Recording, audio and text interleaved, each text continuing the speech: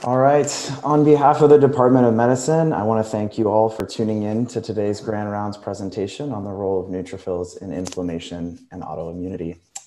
It is my privilege to introduce Dr. Christian Lood as our speaker today. Dr. Lood completed his master's in biomedicine and his PhD in rheumatology at Lund University in Sweden before joining us here in Seattle. Since coming to the University of Washington, his lab has produced research that is forwarding our understanding of the role neutrophils play in the pathogenesis of autoimmunity through apoptosis and the extrusion of neutrophil extracellular traps. His work has shown great promise in the identification of novel biomarkers of disease activity and severity, as well as potential therapeutic targets in disease syndromes like systemic lupus and rheumatoid arthritis. Additionally, we've leveraged his expertise in neutrophil biology to study the role neutrophils play in the dysregulated immune response implicated in the development of acute lung injury, including disease states like ARDS and even COVID-19. Dr. Lood, we're very grateful to have you here with us today. Please feel free at this time to share your screen and go ahead and start the presentation. To the audience on Zoom, I'll be monitoring the chat for questions and we'll try to consolidate them at the end of the talk, but please feel free to type any as they come up and we'll be watching that as we go along. Great, thank you, Johnny, for the kind introduction, and I hope everyone can hear me well. So as Johnny said, today we'll discuss neutrophils and some neutrophil biology, and more so how neutrophils could contribute to inflammation and autoimmunity. These are just my disclosures. So I thought I wanted to start by sharing you an overview of what we will be discussing today. And first and foremost, I hope to share with you an appreciation for this cell, the neutrophil, and more so, not only in host defense, but also the important role a neutrophil has in inflammation and how it could contribute to autoimmunity. And I would like to do so by highlighting three key effector functions of the neutrophils that are fairly novel. And so I'm also going to try to, throughout this presentation, link these novel effector functions to a clinical setting to give it some translational or clinical relevance. And when we discuss the mechanistic studies, I will do so from the perspective of lupus and using lupus as a model disease of autoimmunity as well as of inflammation. And as you may know, lupus is this autoimmune rheumatic disease where we have a lot of antibodies targeting nucleic acid containing components or proteins, and they form a lot of circulating immune complexes. And these immune complexes can activate neutrophils. And that activation occurs through binding to Fc gamma receptor 2A, as implicated here on this slide. Once the immune complexes bind to Fc gamma receptor 2A, they can be internalized. And this is a key effector function of the neutrophil. We call that phagocytosis. And these immune complexes will now be localized in an endosome inside the cell, where there's a lot of immune sensors, including toll-like receptors. And this will activate a cascade of signaling pathways within the neutrophil, most often leading to the generation of reactive oxygen species through the NADPH oxidase. The mitochondria are also important contributors of reactive oxygen species in the cell. And what we'll learn today is that once all of these signaling cascades are ongoing, and in particular, when we have reactive oxygen species present, the neutrophil may decide to undergo this novel suicidal cell death process in which they swell and explode, throwing out their nuclear contents in this web-like structure that we call a net, or neutrophil extracellular trap. And we will be discussing the implication of this process in host defense, but also all of the detrimental effects this release of nets could have in many pathologies. And this will be the first key point to discuss today, that nets can be released from these dying neutrophils. Another important aspect of neutrophil biology is that during all of these oxidative species that are present in the cell, the mitochondria itself may be poisoned, oxidatively damaged. And this could result in the release or extrusion of these mitochondria, releasing highly oxidized mitochondrial DNA, inducing inflammation through the DNA sensing T-gas sting pathway. We will also discuss the implication of autoimmunity towards these components. We will discuss anti-net antibodies, but more so we will discuss antibodies targeting mitochondria and their implications in lupus as well as in other conditions. And then finally, as I mentioned in the beginning, we'll try to link these observations, and I hope to convince you that measuring these components, including the antimitochondrial antibodies, but also markers of circulating nets, may be helpful in many pathologies to help monitor patients, to help with diagnosis, but also to help to understand which patients are at risk of developing very severe disease. So since most of this presentation will be on neutrophils, I thought I should take a few steps back and introduce you to the actual cell we're talking about. So neutrophils are part of our innate immune system, and they're very common, very frequent in the bloodstream, composing about 60% or so of the white blood cells. And they are incredible immune cells in that they can sense their environment. They have lots of different immune receptors on the cell surface, including receptors to recognize complement components, cytokines, chemokines. We discussed the antibody receptors, the Fc receptors, and lots of toll-like receptors as well. So they can sense a pathogen or a danger-associated molecular pattern easily. And once they do so, they will start releasing many of their intracellularly stored granules or vesicles that contain these antimicrobial proteins and peptides, as well as immune receptors. And one key component that the neutrophil has that is not noted on this slide is a protein called BAFF, B-cell activating factor. And this is an incredibly important protein that could activate, or rather support B-cell proliferation and survival. And of course, these cells are important in autoimmune conditions. And this protein BAFF, released from neutrophils, is targeted in lupus by a drug called Lumumab. So we do implicate neutrophil-derived molecules in our treatment strategies already today. Other than degranulation, we also mentioned the two other key functions of our neutrophils earlier in this presentation, namely phagocytosis as well as ROS production. So those are the three main functions of our neutrophils that we knew up until recently at least.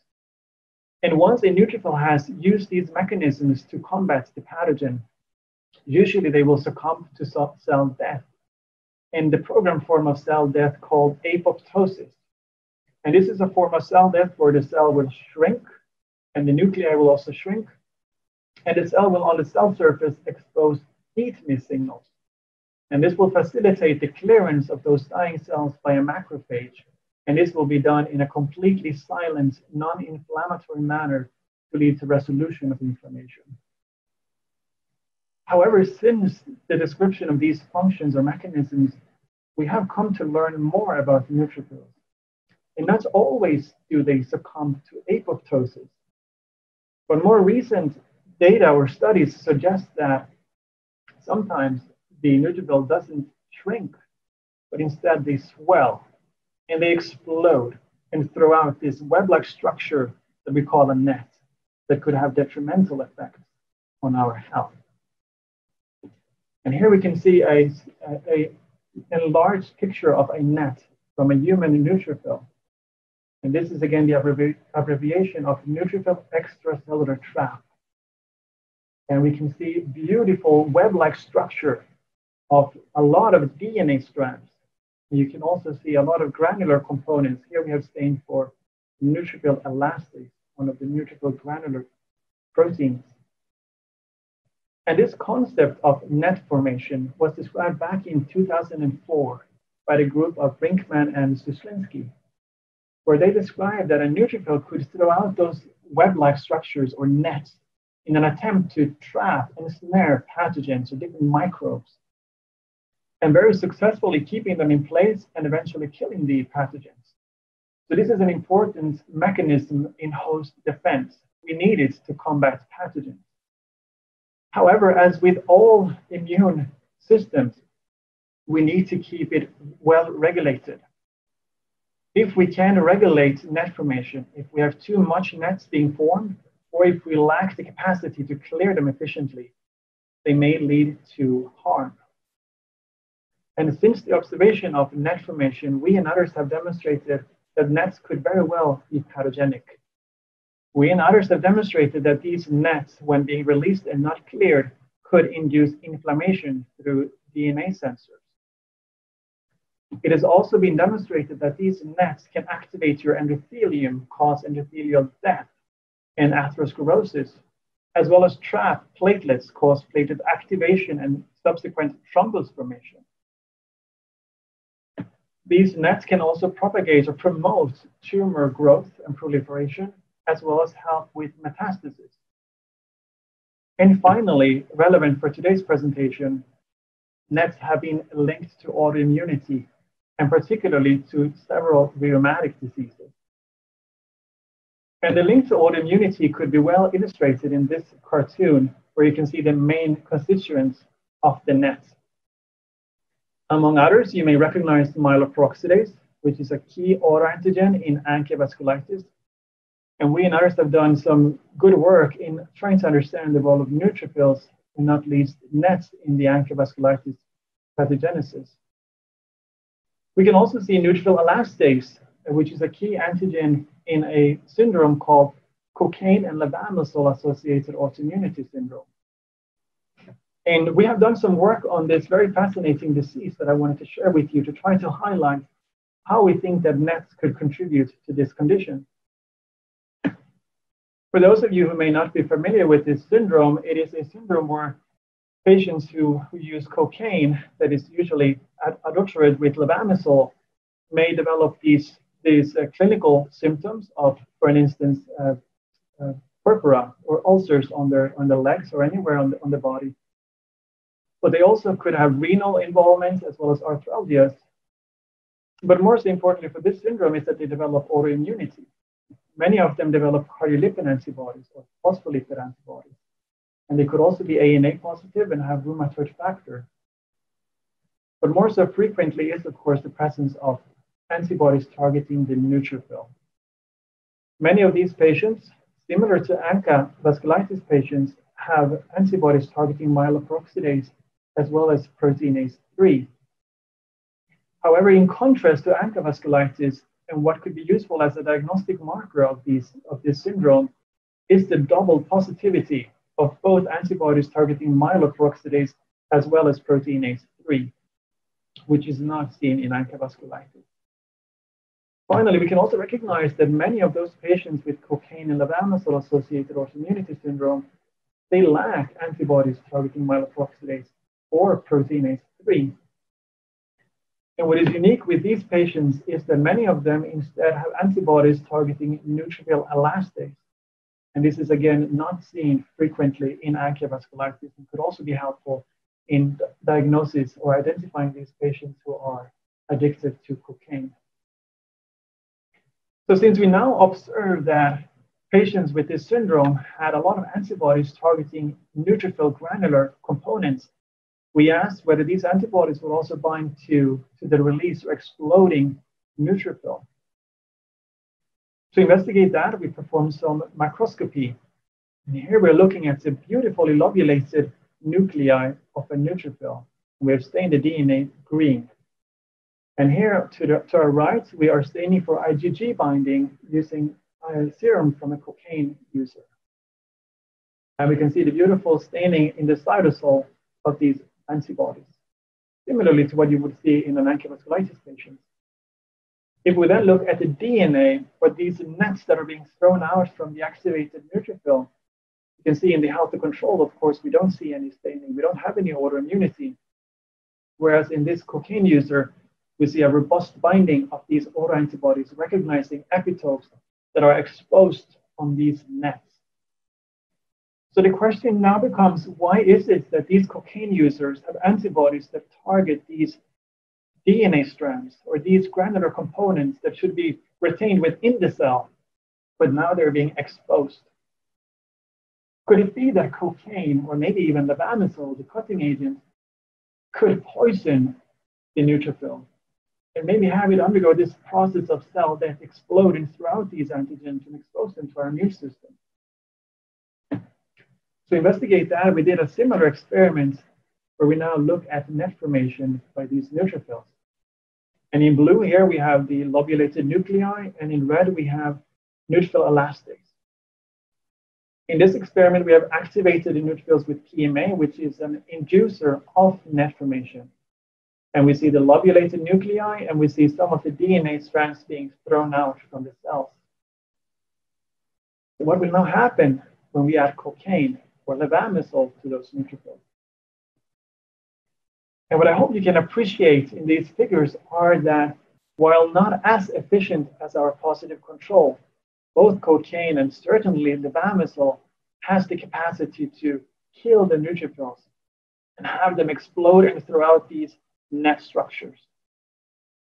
And that may be a mechanism of how cocaine and levamisole causes the inflammatory condition, as well as exposing key autoantigens for our immune system.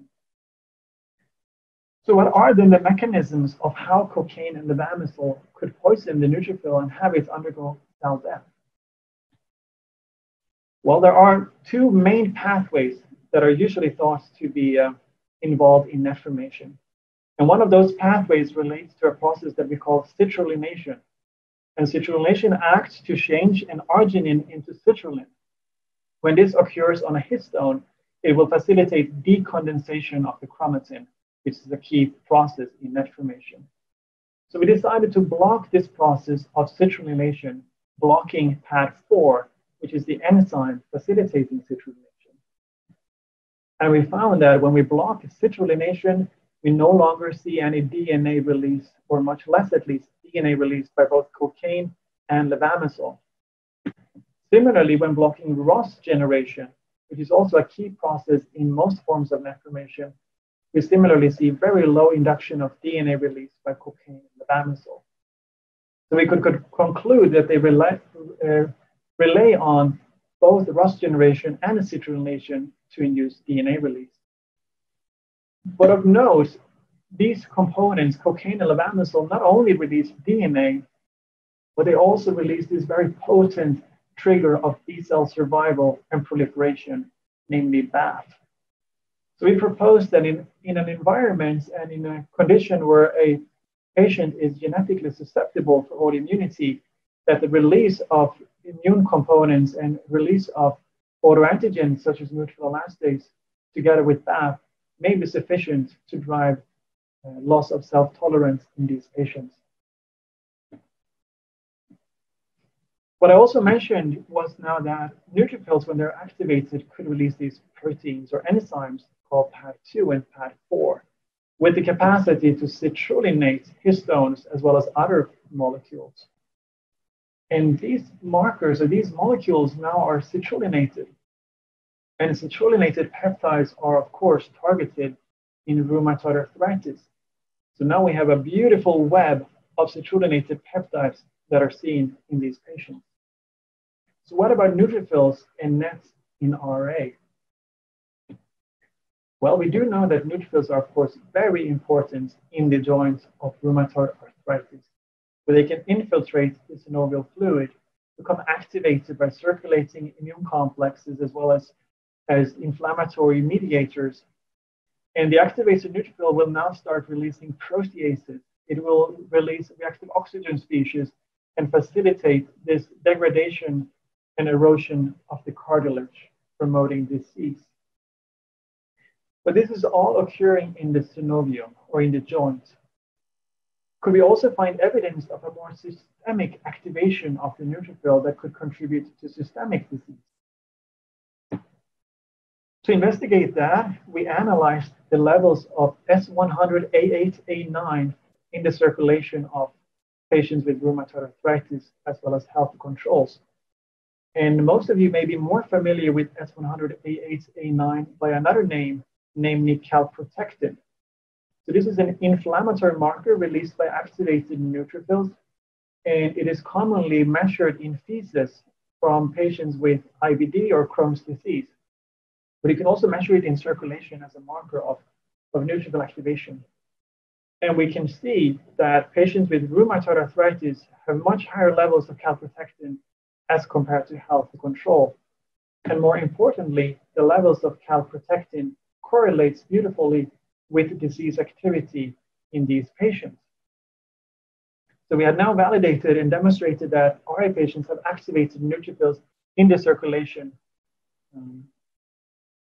But what about net formation, these exploding neutrophils? And first I wanted to highlight a seminal paper by the group of Mariana Kaplan back in 2013, where she demonstrated that in the joints of RA patients, we have antibodies and we have inflammatory cytokines, and they may act to prime the neutrophil to undergo this suicidal process of net formation. And these released nets may now act to propagate this vicious circle by activating fibroblasts-like synoviocytes to induce more inflammation, as well as expose these autoantigens to promote B-cell activation and antibody production. And this seems to be a very important process occurring at least in the joint. But could we then also find evidence that this may occur more systemically? So we set up an assay in my lab to start measuring levels of circulating nets in RA patients. And we do find, similarly to calprotectin, that levels of nets are elevated in RA patients as compared to healthy controls. And of interest, levels of nets are elevated also in patients with remission. And I think this is an important point, that even when patients have clinical remission, they may still have ongoing immunological disease activity or some kind of subclinical disease activity. And it may be harmful to let these patients go of their current treatment, as they may then flare up. And that we need to consider also other treatment opportunities to fully block or suppress immune system activation in these patients. As I would imagine that low-grade immune activation may contribute to this low-grade chronic inflammation that we know is detrimental to our patients in development of organ damage. So this is all good. We can now find patients that have a certain disease and is associated with disease activity. But what is more relevant is not to find markers that can tell something that the clinician can already tell you. You have active joint disease activity. What is more relevant is whether we can find a marker that can tell you something about the future. Can these markers of neutrophil activation and neutrophil cell death inform the patient that you will develop a very severe erosive disease? To investigate that, we collaborated with Lee Nelson at Fred Hutch. And she had developed this cohort, an inception cohort of more than 250 RA patients that were followed for a median of 8 years. So the question we asked was, can we now measure at baseline, at the first visit when they come to the rheumatologist, can we there find evidence of neutrophil activation? And if so, does that tell us anything about the disease progression over the next couple of years? We do know already that certain markers, such as seropositivity or presence of ACPA antibodies in RA patients, have the capacity to predict disease progression. And we could validate those findings and see that if you have ACPA positivity, when you see your doctor, you have an odds ratio of 6 to develop erosive disease within the next couple of years. But similarly, if you, when you see your doctor at the first time you see your rheumatologist, have calprotectin or have elevated neutrophil activation, you're similarly prone to develop an erosive severe disease. And importantly, these observations were independent of each other, in that we could combine them and see an additive effect with an even higher odds ratio of identifying patients that were going to develop erosive disease, suggesting that there is an added advantage of using this in a clinical setting, also measuring calprotectin.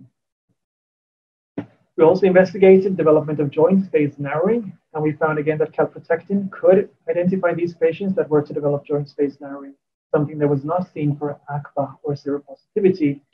And finally, RA is not only contained to the joint, but we also see extra-articular manifestations, including interstitial lung disease, but also development of extra-articular nodules. And we here again see that if the patients at baseline have a presence of a neutrophil activation marker, it can be predictive of a very severe disease progression, including development of extraarticular nodules that cannot be informed by the ACPA positivity. So at least in RA, we believe that these markers, and in particular calprotectin, but also NETs, may be helpful tools for the clinician to identify patients that are having a very severe disease progression, allowing for more close monitoring and maybe even more so aggressive treatment to avoid these disabling disease manifestations. And the final disease I wanted to touch upon before we go into the more mechanistic insights is, of course, lupus. And these patients with lupus or systemic lupus erythematosus have a lot of antibodies targeting the NETs. They recognize the chromatin, so the histones, and the DNA, so the bulk of what is released by these neutrophils. So could it be that NETs are also present and maybe even contributing to lupus pathology? So the first question we asked here was whether lupus patients have evidence of circulating NETs in the blood. And we analyzed them using this surrogate marker that we have set up in our lab, named a complex between myeloperoxidase and DNA. And we find that these levels are elevated also in lupus patients as compared to the healthy controls. And the levels in SLE patients are associated with active disease, but is also related to disease severity, and more so elevated in patients that have this severe form of lupus nephritis, or kidney inflammation. So since we now found this association with a severe active disease, we asked whether levels of NETs not only could identify patients with active disease, but whether they could also identify patients that were going to develop active disease if we had a predictive value of this marker. So to investigate that, we reached out to some of our collaborators over in Sweden, and they have this beautiful longitudinal cohort of lupus patients of 47 patients that are followed every 3 months for a couple of years. So we decided to identify 47 patients that had been in remission for at least 6 months, and they were currently also in complete remission. And we then decided that about a third of them will remain in remission, and then 2/3 of them or so will have a flare within the next couple of months. The question being, can we at baseline identify who is going to remain in remission or who is going to flare? So we analyzed levels of NETs also in these patients. And we found here at baseline that if they had very low levels of NETs, so no evidence of neutrophil activation or neutrophil death, the majority of them would remain in remission for the next couple of months. However, if they already here at baseline showed evidence of neutrophil cell death, they had elevated levels of NETs, the majority of them were now at risk of flaring within the next couple of months.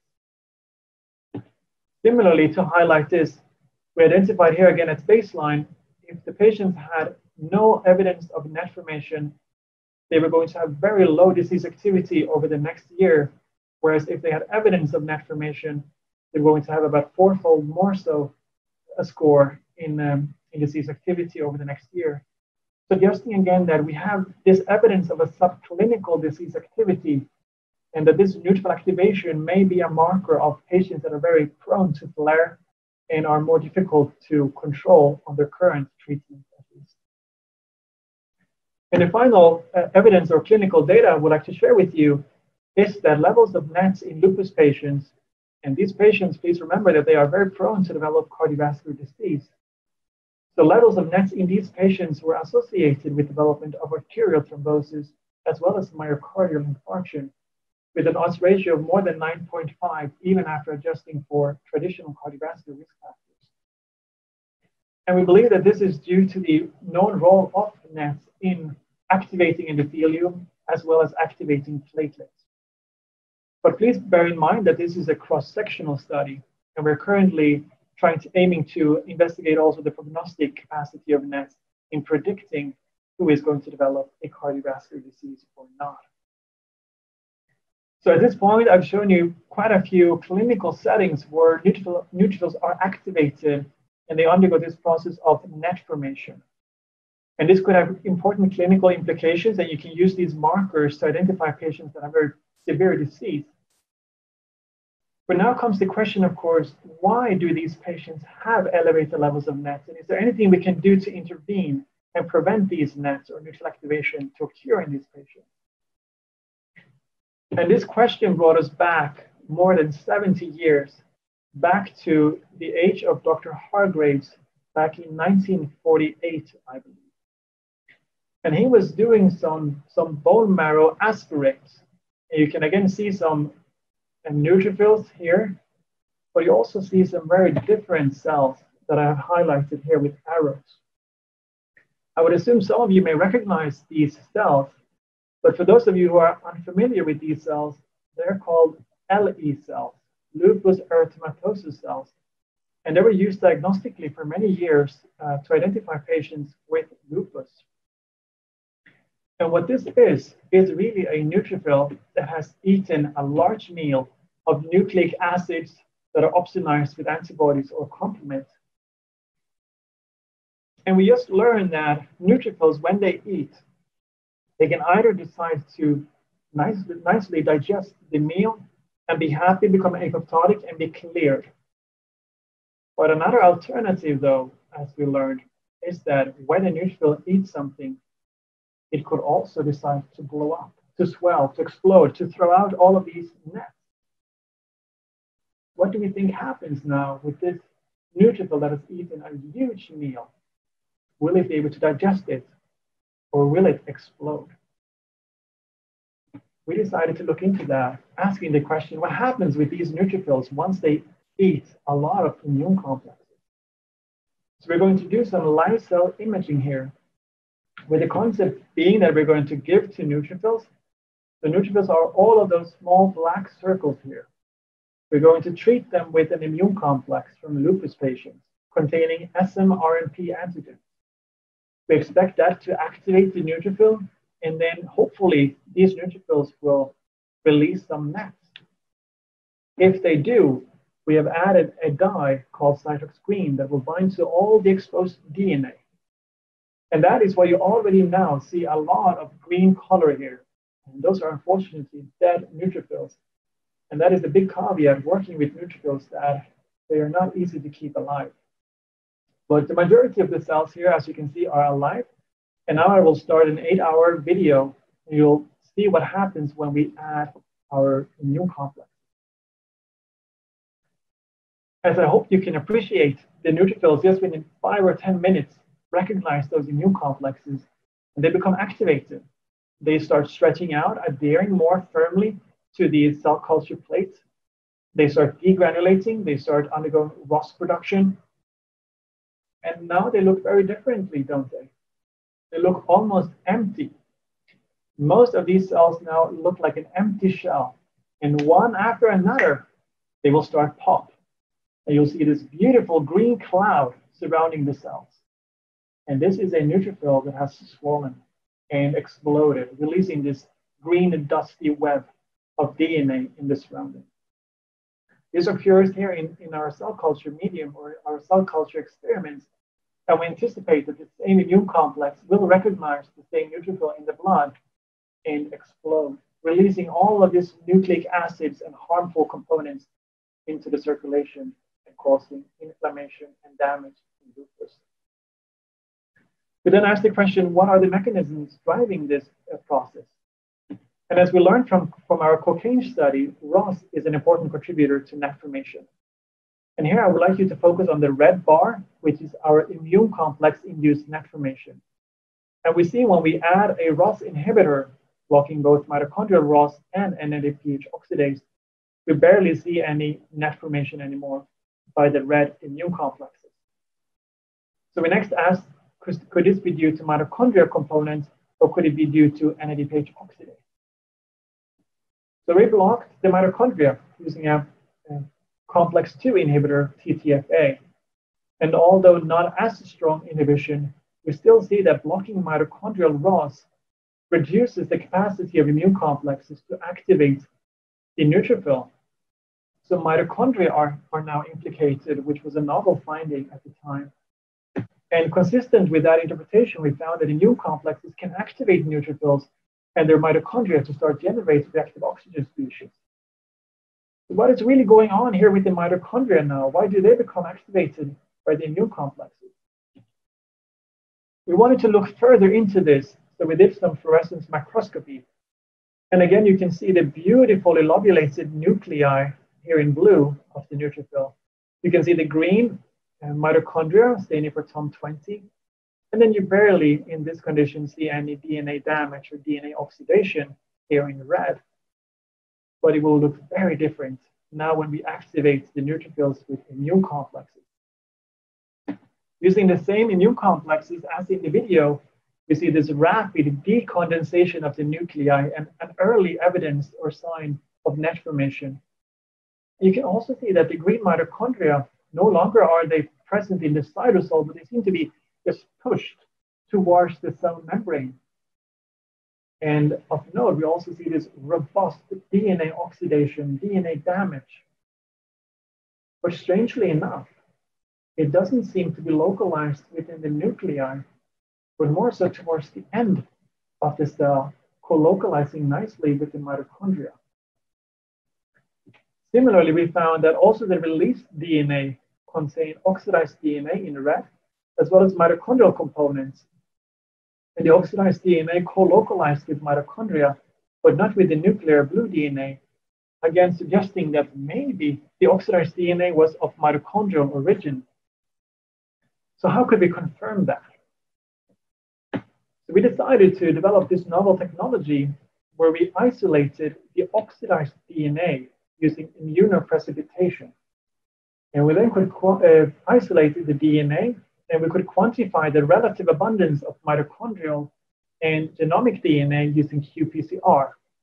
And to find mitochondrial DNA, we used 16S, and to find genomic DNA, we used 18S. And using this approach, we found, consistent with the microscopy pictures, that oxidized DNA was highly enriched for 16S, with enriched for mitochondria. We proposed that oxidized DNA is primarily of mitochondrial origin. So then why does this matter? Why does it matter if a DNA is genomic, mitochondrial, oxidized, or non-oxidized? It's still DNA. Well, maybe, just maybe, it actually matters. Maybe one or the other is more inflammatory. We decided to ask that question, whether oxidized DNA would be more inflammatory than the non-oxidized counterpart. So we incubated these DNAs isolated through immunoprecipitation with immune cells, asking whether they could induce inflammation. And we found, to our surprise, that the oxidized DNA, which was much more inflammatory than the non-oxidized DNA, inducing interferon beta, TNF alpha, IL-6, and many other inflammatory cytokines. So what are then the pathways through which this DNA induces inflammation? Well, there are two main pathways that recognizes DNA. One being the TLR9, MyD88 dependent pathway, and one being the cGAS STING dependent pathway. One being in the cytosol and the other one being the endosomes. To investigate whether one of those pathways were involved in recognizing the oxidized DNA, we utilized mice that were either wild type, lacking the MyD88 adapter protein, or lacking the STING adapter protein. And we injected them with the oxidized DNA and then analyzed the development or the induction of interferon responses. And here as an outcome, we have MX1, which is an inflammatory marker of interferon induction. And we found that oxidized DNA induces inflammation in wild-type mice, as well as in the MyD88 deficient mice lacking toll-like receptors. However, if you lack the STING pathway or the cGAS STING pathway, you no longer can recognize the oxidized DNA, and they're protected from inflammation. So we could conclude that oxidized mitochondrial DNA signals through the cGAS STING pathway inducing interference. So just to quickly summarize this part of the presentation, we again found that neutrophils can become activated and through a ROS-dependent mechanism release NET, they're highly inflammatory, but also the mitochondria may be released either by immune complexes or by cocaine and levamisole, and these mitochondria are highly inflammatory through their oxidized DNA, leading to induction of interference through the digesting pathway. The next question we then asked is, can we then block this process? Can we block mitochondrial damage? And will that then dampen the inflammatory outcome? And can we do so in vivo? And to do so, we utilized a mouse model of lupus called the MRL-LPR mice. And at time point of when they started to develop disease at 11 weeks, we gave them an osmotic pump containing mitotempo. And this is a mitochondrial ROS scavenger. So it will still allow mitochondria to work, but it will scavenge the abundant mitochondrial ROS to prevent damage from the reactive oxygen species. And then we sacrificed the mice after 7 weeks and analyzed whether this treatment would have any benefit in this mice model. And the first effect we saw was that indeed it seems as if when we block this process, when we block mitochondrial, or when we scavenge mitochondrial ROS, the neutrophils are no longer able to produce as much external DNA. So we have less of a DNA load in those mice. But more importantly, when treating these mice with mitotempo, the mitochondrial ROS scavenger, they develop less autoantibodies. They develop markedly less kidney involvement, and they develop less inflammation overall. So just by reducing the capacity of mitochondria to poison itself, we have ameliorated lupus-like disease in these animals. And we expect that similar mechanisms or similar approaches may also be applicable to humans, where we can treat them or target this pathway of mitochondrial ROS generation. And for the final part of the presentation, which is just another couple of slides, I also wanted to mention that mitochondria are thought to have a prokaryotic origin, and they're supposed to be within the cell, not being released. But we do know that upon this explosive net formation, mitochondria are also released. And now we're exposing to the immune system a very immunogenic organelle. We will develop antibodies to this. And this is frequently seen also in patients with myocardial infarction or any condition where you release a lot of mitochondria. We also see it in primary biliary cirrhosis, for instance. But it's also very common in lupus. Lupus patients, a high frequency of lupus patients develop antibodies targeting the mitochondrial specific phospholipid cardiolipin. So they have anti-cardiolipin antibodies. And this is, of course, associated with a very prothrombotic capacity and development of antiphospholipid syndrome. So it drives a lot of pathology and very severe comorbidities and mortalities in these patients. However, among the patients developing thrombosis, only about half of them or so have cardiolipin antibodies. But the other half don't have these cardiolipin antibodies, but they're still at high risk of developing cardiovascular disease. So we thought maybe there are other antibodies targeting mitochondria that are yet unidentified that could contribute and explain this increased risk of cardiovascular disease in these patients. So to investigate that, we developed a novel system in which we isolated ultra-pure mitochondria. And we isolate or we incubate these mitochondria with sera from patients. And then we detect IgG binding using an anti-human IgG antibody that is fluorescently labeled. And you can then detect these antibodies using flow cytometry. So using this technology, we found that indeed lots and lots of lupus patients have antibodies targeting the mitochondrial membrane. And this is associated particularly with antiphospholipid syndrome and venous thrombosis. So it has an implication in cardiovascular disease. So since we saw this observation, we thought, well, maybe this is just due to the association with cardiolipin antibodies. maybe we're just measuring cardiolipin antibodies with this assay. And we found that indeed, patients with cardiolipin antibodies, of course, have binding of IgG to the mitochondrial membrane, to the phospholipids of the mitochondria. But even patients without cardiolipin antibodies have a marked increased IgG binding to mitochondria as compared to healthy controls. So clearly cardiolipin antibodies is not everything binding to mitochondria. Similarly, we found that blocking or absorbing cardiolipin antibodies from the sera of lupus patients did not completely remove the binding of IgG to mitochondria. So there's something else to it. We asked whether this could be binding of antibodies to a mitochondrial protein, and we observed that using trypsin, removing the mitochondrial proteins from the cell surface, IgG was no longer able to bind. Similarly, using Western blots, using a mitochondrial extract, we found that IgG from lupus patients consistently recognized mitochondrial antigens of about 60 kD as well as of 35 kD. And we're currently investigating the exact identity of these proteins using mass spec. Also asking questions whether these novel antimitochondrial antibodies may be related to and maybe even be able to predict disease development, and in particular development of thrombosis. We have already identified some of these antimitochondrial antibodies also in rheumatoid arthritis, as well as in juvenile dermatomyositis, where the presence of these antibodies have a predictive capacity in identifying patients that are going to develop erosive disease in RA, as well as calcification or calcinosis in these young kids with juvenile dermatomyositis. So we think this is a very interesting and fascinating antibody, and we are very eager to identify the exact identity of them.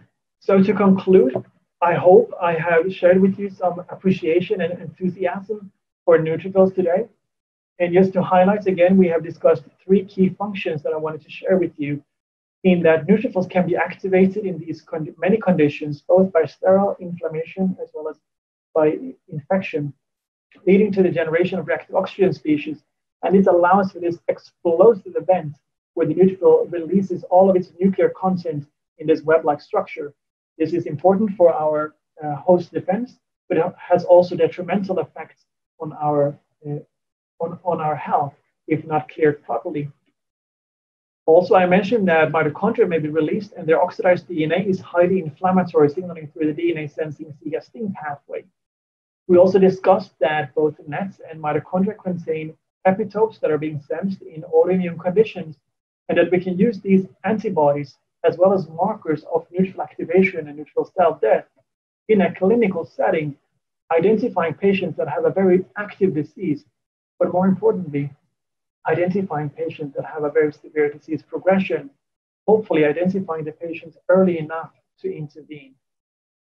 And finally, I briefly mentioned some of our mechanistic insights and the therapeutic targets blocking the mitochondrial ROS, or scavenging the mitochondrial ROS rather, and that may be a potential target to reduce the release of these inflammatory nucleic acids and prevent autoimmunity in lupus and many neutrophil-driven diseases. With that, I would like to acknowledge all of my collaborators and colleagues, as well as funding agencies, as well as you for your attention, and I would be happy to take any questions if time allows. Thank you so much. That was a really excellent overview of so many different emerging areas of understanding in neutrophil biology. A few questions that came in from the chat. Earlier in the talk, you were talking about measuring net activity, and a question came up from Dr. Young about whether the activity of NETs is elevated in other disease states like sepsis and specifically IBD as well as obesity. I don't think we know too much about IBD to start there. We know that IBD patients have NETs in the gut, so locally. But whether we also find evidence of circulating NETs in IBD is, as far as I know, not evaluated yet. But we have evidence of neutrophil activation in those conditions, certainly. Similarly, with many infectious diseases, we also see neutrophil activation and NET formation. So it's not specific for autoimmune conditions, but more a general phenomenon for both infectious and inflammatory diseases. But in many of those conditions, we still have to figure out whether it could help identify patients that are more prone to develop severe disease. One of my colleagues over at Michigan, Ann Arbor, Michigan, recently published on COVID-19, for instance, where they found that levels of NETs could identify those patients that are more so prone to develop a very severe disease requiring ventilation. And we published a joint paper on that as well, using calprotectin, also identifying those patients that had a very severe disease progression. So I think it's relevant in both inflammatory and infectious diseases.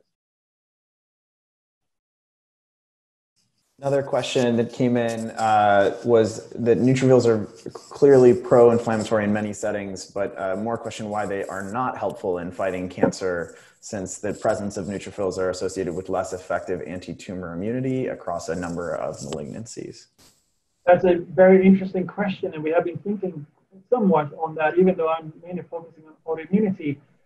Neutrophils could also take this phenotype of myeloid suppressor-derived cells. So they could infiltrate tissue and again suppress the immune system and thus protect the tumor.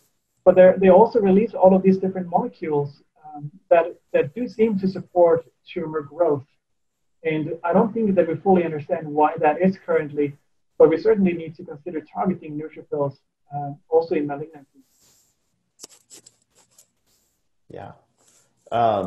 Another question that came up was whether monoclonal antibodies could be produced to NET-specific antigens and use that to sort of modify inflammation without triggering autoimmunity.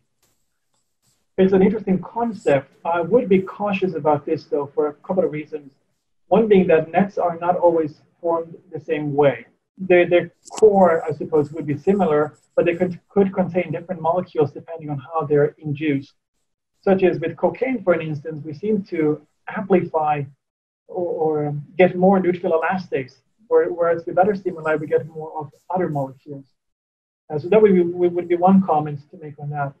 The other concept is that as soon as you opsonize them with antibodies, at least in lupus, maybe we could modify or engineer the antibody, then you will prevent the natural degradation by DNases, which is kind of the main way we currently clear NETs. So I would rather favor either blocking the NET process at all or clearing NETs by adding more DNases to these patients. Sort of piggybacking on that question, do you find that in folks compared to healthy controls, they have a decreased amount of those sorts of scavenger molecules like DNases and those kinds of things? Correct. In many of the conditions we have analyzed, at least in RA and in lupus, we see this impaired clearance of NETs. And it could be due to low levels of DNases, but also, again, this protective role of antibodies targeting the NETs. As soon as the antibodies bind, DNases will no longer be able to reach the DNA, and instead you have an immune complex that will activate your immune system. So there are different mechanisms that could happen too, but yes, they are unable to clear their NETs. And it could also be on the macrophage side, that the macrophage doesn't really recognize the NET.